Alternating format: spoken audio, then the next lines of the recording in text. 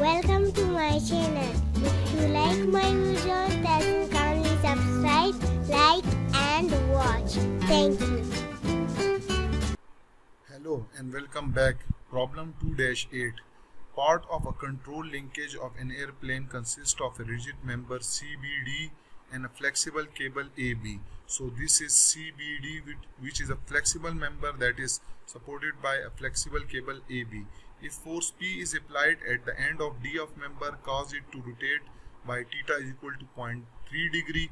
If P is applied, this D moves or rotate at an angle of 0.3 degree. Determine the normal strain in cable, and originally the cable is unstretched. So what we have to find is, we have to find the strain in cable, which is cable AB. Clear? So let's start with the solution. As we know that strain is equal to change in length divided by original length, which means that final length minus original length divided by original length. So you can see the original length of AB can be found by using Pythagoras theorem. So let L0 is original length of AB, which is equal to 400 initially if the force is not applied. So this makes a right angle triangle. So this length will be equal to 400 square plus 300 square. 400 is this length, 300 is this length, under the root.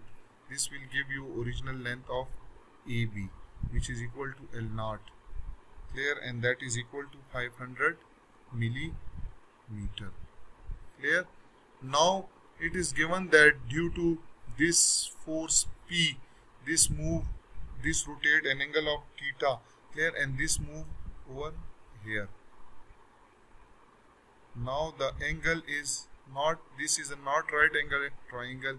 Clear? So we will find this angle is now, total angle is 90.3 degree. So by using rule of cosine, you can find this length. Now this length from here to here, this length is new length, which is A dash, AB dash. So new length L is equal to AB dash. Clear? And that is equal to, using cosine angle, this will be equal to 400 square plus this side 300 square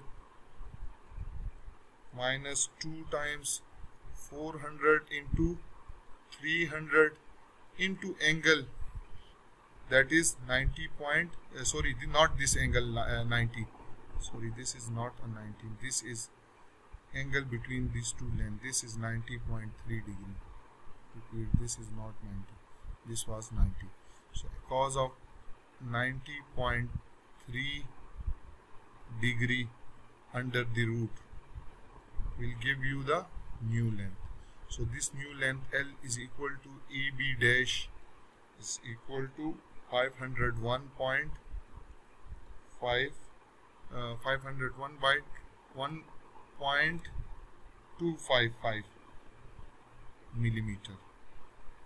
Clear? Now you have original length as well as new length. You can find the strain in this wire AB. So strain in wire AB is equal to final length, which is 501.25 minus original length, which was 500 millimeter, divided by original length 500 millimeter.